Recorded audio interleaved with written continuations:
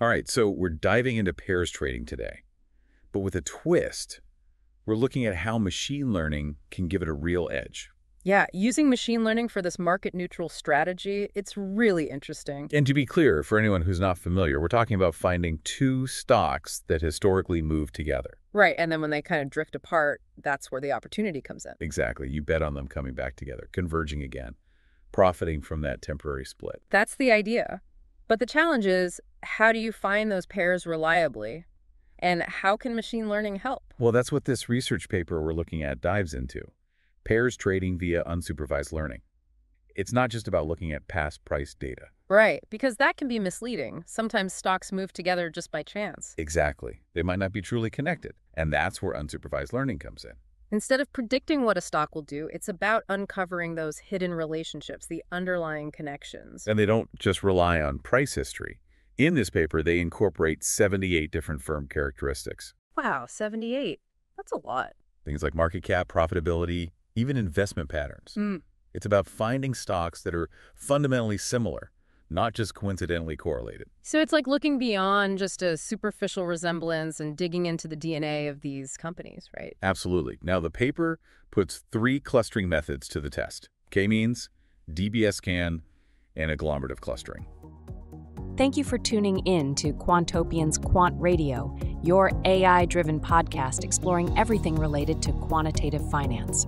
If you enjoy this episode, don't forget to like and subscribe to stay updated on future releases. For more quant-focused content, join us at community.quantopian.com. There you can explore a wealth of resources, connect with fellow quants, engage in insightful discussions, and enhance your skills through our extensive range of online courses. Quant Radio is intended to help people develop their knowledge and skills in quant finance. This podcast is not intended to provide investment advice. And now, back to the episode. Okay, so these are different ways to group those similar stocks together. Exactly. Imagine them as like sorting hats, putting companies with shared traits into the same house. I like that analogy. So do any of these methods stand out in terms of performance?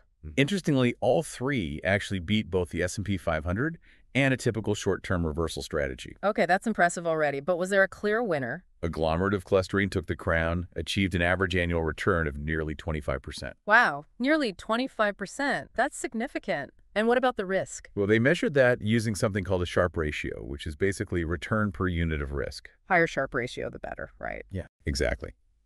And agglomerative clustering achieved a Sharpe ratio of 2.69, which is exceptional. That suggests it's not just about high returns, but potentially doing so with manageable risk. That's the idea.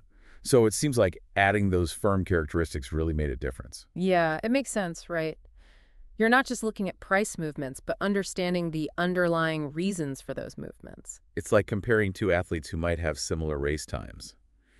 You dig deeper and realize one trains rigorously while the other relies on natural talent.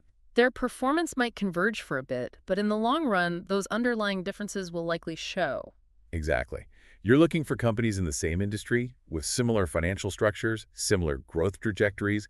Those similarities suggest a more persistent link in their movements, leading to a more reliable pairs trading strategy. So it's about finding those deeper connections. Now, did the research look at what types of stocks these methods tend to pick? Yeah, they found that the strategies mainly selected stocks from the manufacturing and finance sectors. That's interesting. Both substantial sectors, lots of companies to choose from. Exactly. Provides a bigger pool to find those well-matched pairs. Yeah. But I'm curious, how did this strategy perform during tough times? You mean like during a market crash? Yeah, like the 2008 financial crisis, for example. Yeah. Did they test that? They did, and the results were pretty fascinating. All 3 strategies, especially agglomerative clustering, actually held up well. So even when things got really rough, there was still potential for gains. They also looked at the COVID-19 crash and saw similar results. Okay, now that's interesting. Not just finding profitable pairs, but potentially weathering the storm when things get rough. That's a big deal for any investor. Definitely. It's about more than just chasing returns. It's about managing risk and building a strategy that can withstand those market shocks. That's what makes this research so compelling. I agree. This is really eye-opening stuff. But before we get carried away, it's important to remember that this is just one research paper, right? Always more to explore. Right. Always more questions to ask. Absolutely. Every research paper opens new doors, raises new questions. For instance, the study mainly focused on the U.S. stock market. Makes you wonder. Yeah, would these clustering methods work as well in other markets? Right. Places with different characteristics like emerging markets, those are known for their volatility. Exactly. Would these strategies translate well to those environments? Or would they need some tweaking? Good question. And even within the U.S., this research didn't really dig into sector-specific nuances. Right, like how about the tech sector? Innovation is constant there. Valuations can be tricky. Exactly. Traditional metrics might not capture the full picture. So would these clustering methods perform as well in that kind of environment? It's like trying to fit a square peg in a round hole. Sometimes tech companies defy those traditional boundaries. You got it. So while this research provides a great foundation, it's not a one-size-fits-all solution. Definitely. Makes sense. There's room for customization depending on the market and the investor's goals. Absolutely. And that brings up another point. The research mentioned balancing profitability with diversification. Yeah, it seems like choosing the right parameters for those clustering methods is crucial. You're right. Like, with co-means clustering, you have to specify the number of clusters you want. Right, too few, and you might miss subtle relationships. Too many, and you might not be diversified enough. Exactly. It's a delicate balance, finding those hidden connections without sacrificing diversification. It's like Goldilocks and the Three Bears. Not too hot, not too cold.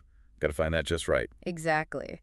And it's not just about the number of clusters, it's also about that threshold for identifying those profitable pairs. How far apart those stocks need to diverge before you make a move. Right. If the threshold's too low, you might end up with a lot of trades, a lot of costs. Too high, and you might miss the boat. It's like timing the waves. Got to catch the right one. Exactly. No magic formula here. It all depends on your risk tolerance, your target market, your goals. Tailor-made approach. Now let's talk about those false positives. The research mentioned that as a risk. Yeah. In traditional pairs trading, sometimes you mistake a fleeting correlation for a genuine connection. It's like assuming two people are best friends just because you saw them at a party once. Right.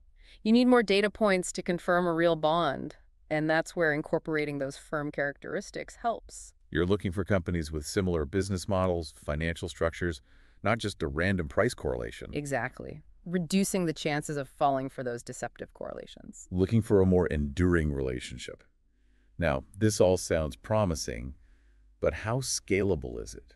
Meaning, could big institutions with lots of capital use this effectively? Exactly. Would it still work? Well, remember how most of the pairs came from manufacturing and finance? Yeah, those are pretty big liquid sectors. Right. Plenty of room to maneuver without moving the market too much. So it's not just a small-time strategy. It has potential to scale. It seems like it. Of course, scaling up any trading strategy comes with its own set of challenges.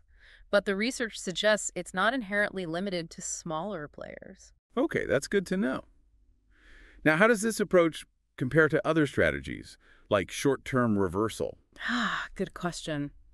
Short-term reversal is kind of like betting on a rubber band snapping back. After it's been stretched. Right. You're betting on prices reverting to their mean after a sharp move. Capitalizing on those short-term overreactions. Exactly. But the challenge is, it's a very broad approach.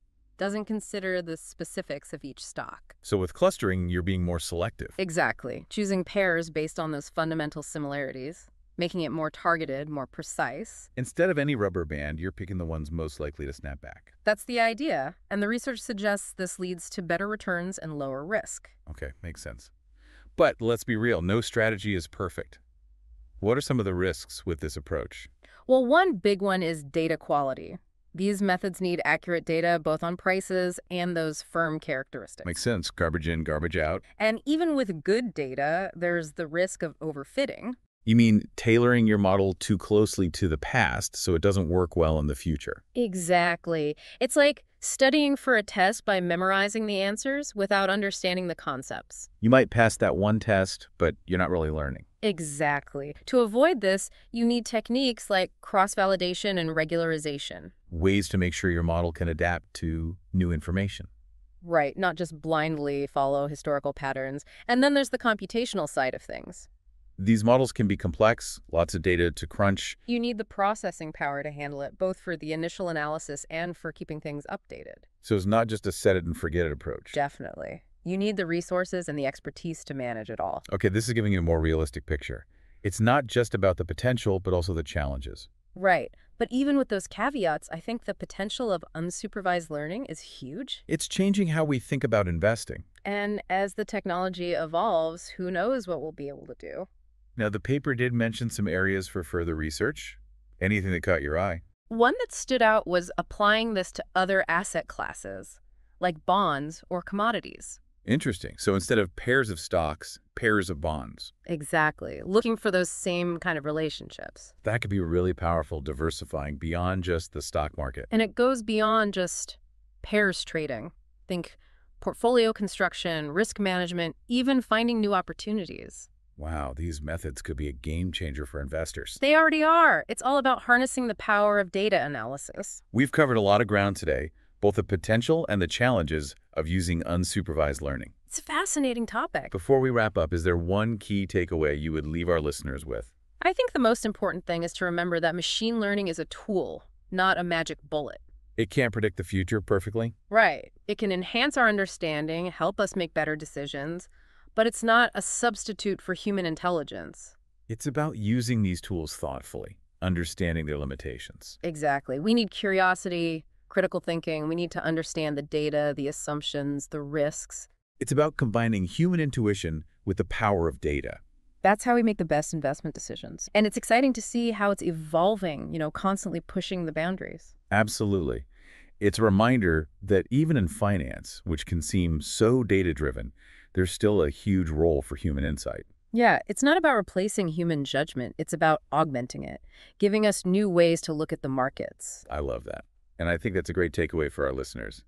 Don't be afraid to dig deeper, to challenge the conventional wisdom. Who knows what you might discover? Maybe you'll find the next big thing. That's the spirit. Well, I think we've covered a lot of ground today. Really explored the potential of unsupervised learning and pairs trading.